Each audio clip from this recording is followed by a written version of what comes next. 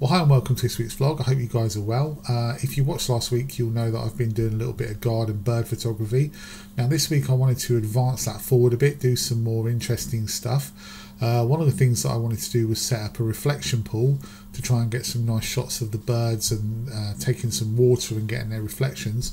And the other thing I wanted to do was resolve my hide situation, because if you watched again last week, you'll know that my hide at that point in time was the conservatory with a makeshift green screen put up with a hole cut out of it, which A, wasn't very good for my photographs in the first place because I was quite far away from the perches, but B, wasn't very good for my relationship because my wife was getting sick and tired of looking out to the conservatory into the garden and seeing a great big green sheet. So the first thing I decided to do was to remedy that by sorting myself out with a portable hide. So on to phase 2 now of the garden bird photography extravaganza, and I've bought a couple of things that I'm hoping are going to advance the photography, take it on a bit further and get some nice shots, the first of which I'm about to put up now.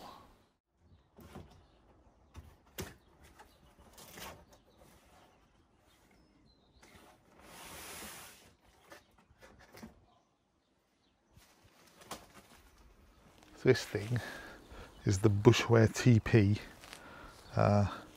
It's some sort of pop-up hide. Cost me 70 quid from Amazon. It's supposed to ping up really easily, so should we see if that works?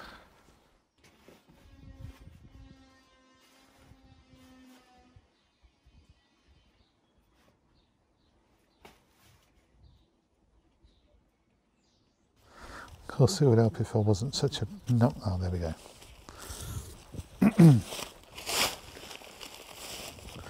Oh, instructions.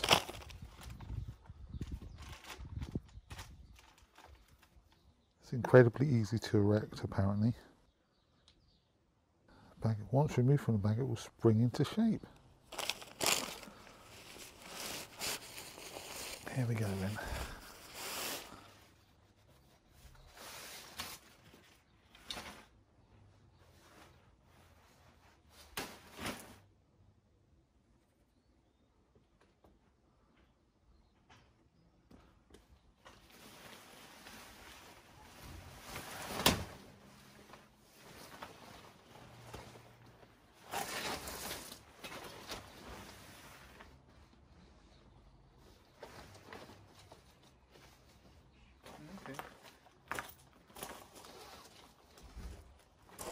Kind of springing.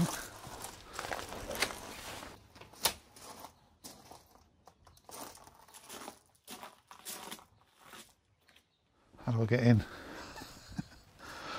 Okay, so I need to turn it this way around.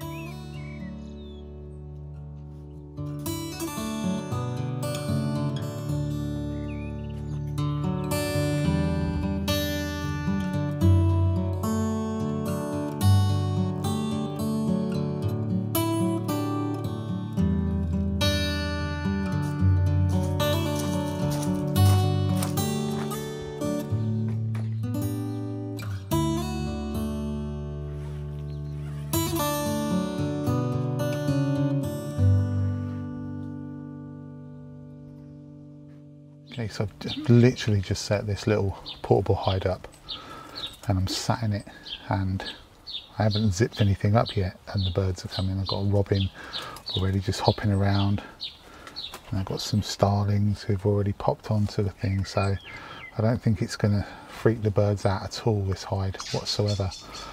So it's really good news. It means I can get in really nice and close, or closer than I was, and get some nice shots. But there are a couple of things I'm going to need to do. I'm going to need to put some sort of table in here that I can put my camera down on. It's actually really roomy. I can't believe how much room there is in here. And this is not I'm not advertising this by any means, by the way. I'm just making observations. It's actually really quite roomy. There's a lot of space in here. And yeah, I mean, the birds are just popping in as normal. So yeah, it's fine. I'm gonna have to lower down the seat a little bit so I can get a bit lower. And the other thing I'm gonna have to do, because I've got some, because I've moved my angle now from where I was previously when I was in the conservatory, I've got some branches or some perches that are overlapping each other, so I'm going to have to go and quickly give those a bit of a tweak and a turn round so I can make sure that I get all the shots that I want to without any of the perches interfering with the shot. So yeah, that's the next step. But yeah, so far it's actually quite warm in here as well. It shields the wind quite nicely, so yeah, so far quite successful.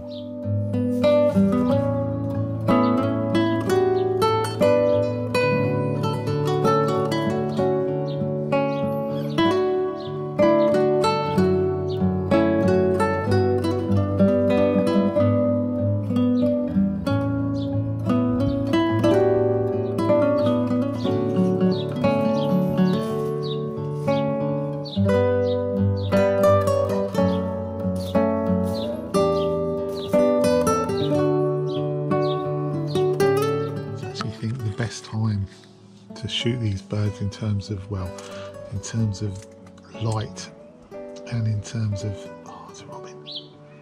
Really want to get this robin. I'm going to go. It's gone again. That robin's so elusive. It's like, it's been teasing me now for about the last 3 or 4 days. Every time I mean, I haven't spent any significant time sat waiting for it, but every time I look out the window, it's on a perch, it's sitting there waiting for me, and by the time I get my camera ready, it's gone. There, it's back again. I'm going to have to, right, it's back. I'm going to wait there.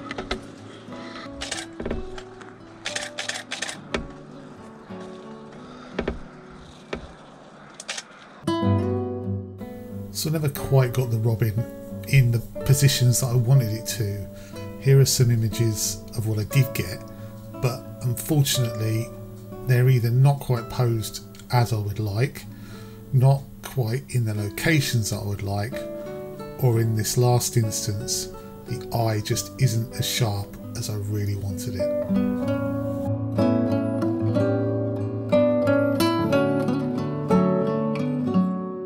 So yeah, so it's a bit elusive, and at the moment it's not flying onto any perches, it's jumping onto the fence and then down onto the little I don't know what to call it really, a bit of turned wood that was supposed to be a bird bath, but it's all split. I can't quite capture it when it's actually on one of the perches. I've got one shot of it this morning, which was quite good, but other than that, it just seems to keep avoiding me. So I took a couple of shots there, got a bit of video, but still, well, that and the greenfinches, they're the two birds that I really want to get better shots of. Yeah, I think it might be gone again now. I've got some plans for it though, I've got some plans, so watch this space.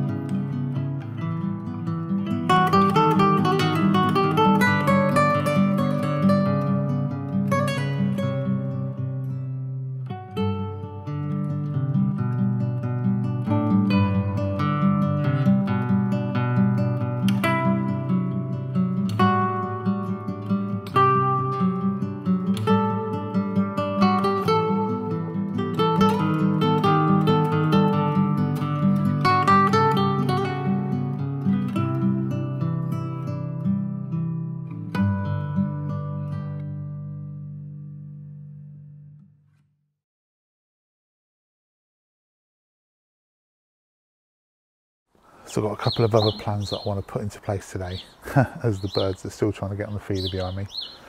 I've got this drip tray here. It's got a little bit of paper on it.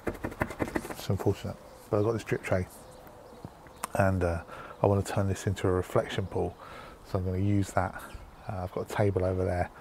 I'm going to put some nice bits and pieces on here to try and tempt the birds in, and use this as a reflection pool for some nice photography.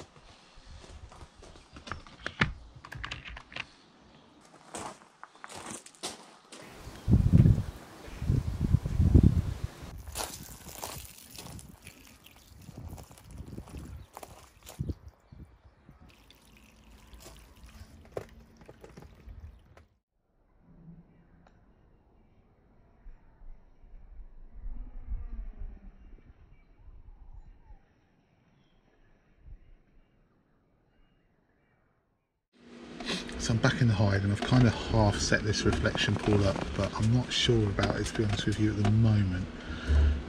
It's not in quite the right angle for me. I need to move it around a bit, but I'm a bit confused as to, I'm not sure how I'm quite going to get the shot. You can kind of still see the lines of the bottom of the tray underneath, so I might be able to do something with that in post, but it's going to be a bit of a pain in the bum to keep doing that all the time. Yeah, I'm not altogether sure about it at the moment. I guess it's going to need a bit more tweaking and some bits and pieces doing. I think I'm going to need some practice of actually taking the shots of the birds on it to see what it actually looks like before I really pass too much of a judgment, I think. I'm hoping for the robin. The robin's been about. I'm hoping he's going to come and hop down onto these rocks and take the mealworms, give me a shot. It's not the best setup, I'm not going to lie. Sparrow. It's not the best setup, but you know, it's something. It's a start, and it's something maybe I can finesse as time goes along. But you know, I just want to try to get something a bit different type of shot. I'm not 100% sure about it really. I think maybe what I might need to do once I can get out is get some sort of black liner along the bottom that's flat, so it hides those ridges in the reflections, and then buy a better log and get some nicer stones and maybe just set it up a little bit better, because it's not quite there, you know. But then if all you've got to use is what's in your garden, you've got to kind of use your initiative and try and find something to put on there, haven't you? So here's the robin back again. Okay, come on buddy, come on, find those mealworms. Oh, he's coming over now. Is he going to work it out? This is the question. I think he might.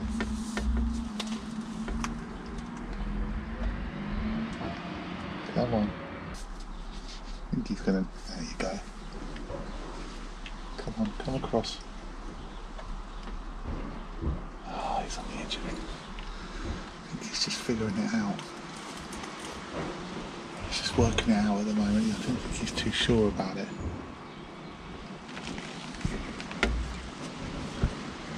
Just for a second there, he jumped onto the corner. But it's on the corner, I can't get a shot there because I'm looking right down the line of the plastic. That's probably why most people cover the side edges as well.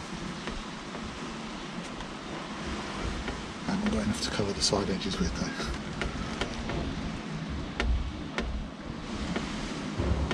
sitting in a little bowl at the moment feeding, but I need him to head over again.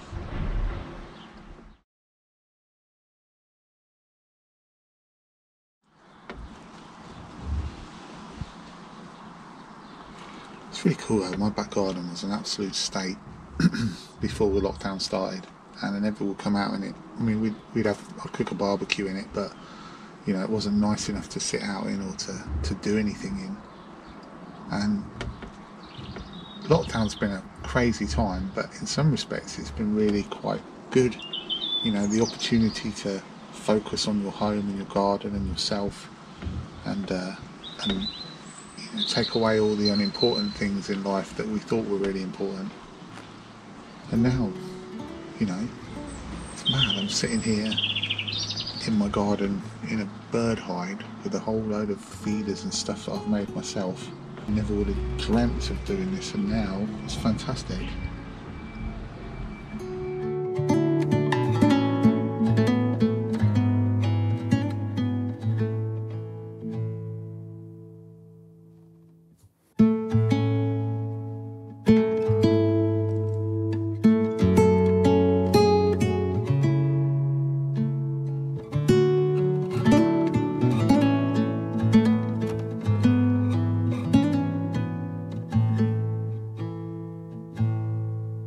So yesterday's reflection shots weren't exactly a roaring success, and I think the reason for that is because I didn't line everything up correctly. I just sort of plonked it down on the table, had a bit of a play and then left it. So this morning, because I really want to, you know, this is what I want to get. I want to get some decent reflection shots. So this morning what I've done is I've decided to go scientific. So I've got this anatomically correct and life-size model of a garden bird. And I'm going to put that down on where I'm hoping for them to land, and I'm going to line up the camera and line up the pool so I'll get the perfect reflections, and then hopefully when the real life bird comes and lands on it, I haven't got to faff about and worry about not getting the shot.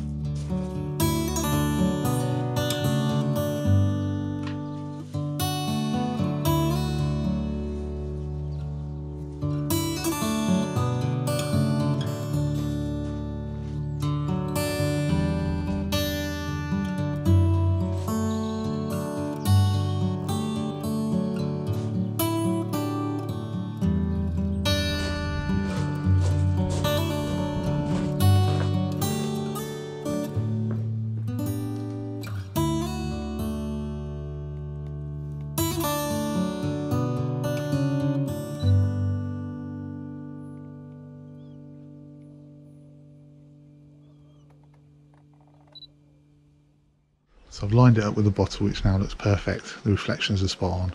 There's a bit of a, well, not a mess, but there's a bit of distraction in the background because it was catching some of the shingle that's in the box. So what I've done is I've chopped down some of the bush that's on the right hand side of my garden and just laid those branches over in that area, which now covers that. So that's now just a background of green. So yeah, so it's time to feed everything up and then we're ready to go. It's amazing really what you can attract into your garden. I never even thought that I'd get any birds in, let alone the variety I have. I mean, well, I'm not going to say it again. I'd really like to see those green finches there. I said it again. Come back. I'd like to get goldfinch in here. You know, I know they're in the area. I've had them before. Need to put some Niger seed up. I know. That's why they're not coming. We were talking about it on the podcast. It's that creative outlet. You know, it's that creative outlet that people like us need. Something just to focus on. Something to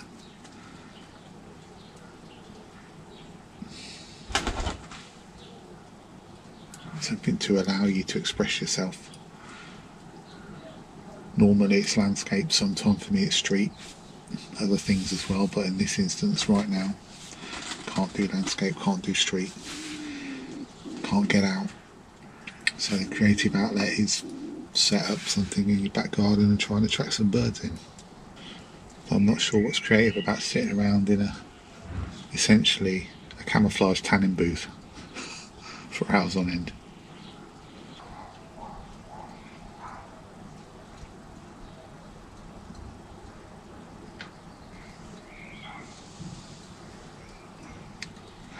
I think this is what they mean when they talk about patience.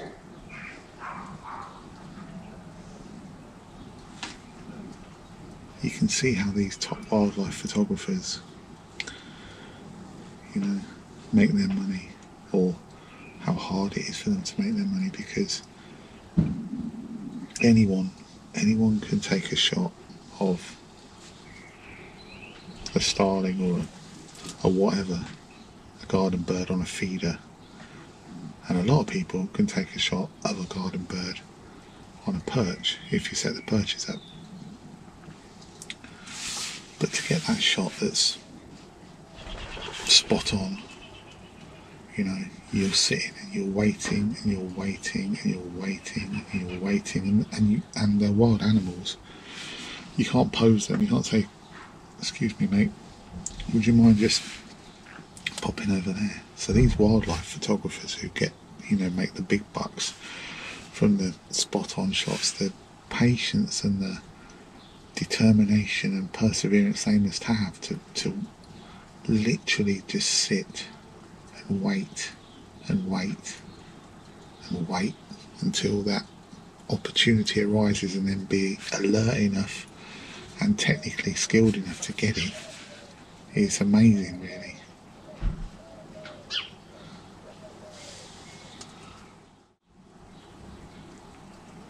Not sure what this vlog will be called. It'll be like Gary's bird hide musings.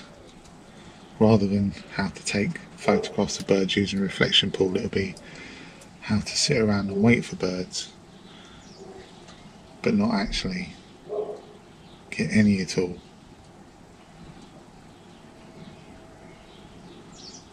How to get a numb arse.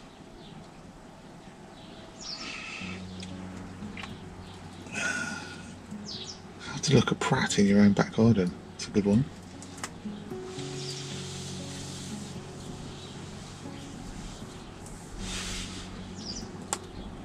How to get bird shit all over your windows and your car.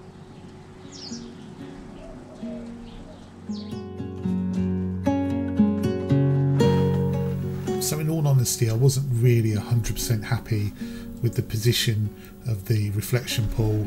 Even though I tweaked the background slightly, I still didn't like it as much as I wanted to, so I decided to move the pool a lot closer to the hide, so the background would actually be the really bright yellow leaves that I've got in my garden, and I thought that would make a really nice background for it. And moving it closer meant that I needed to switch out lenses, and this is actually quite interesting because I managed to get this 70 to 200 on to use instead of the 150 to 600, and with the pool that close and me being very quiet in the hide, I did actually manage to get quite a few birds up and onto the reflection pool, and it resulted in some quite nice shots.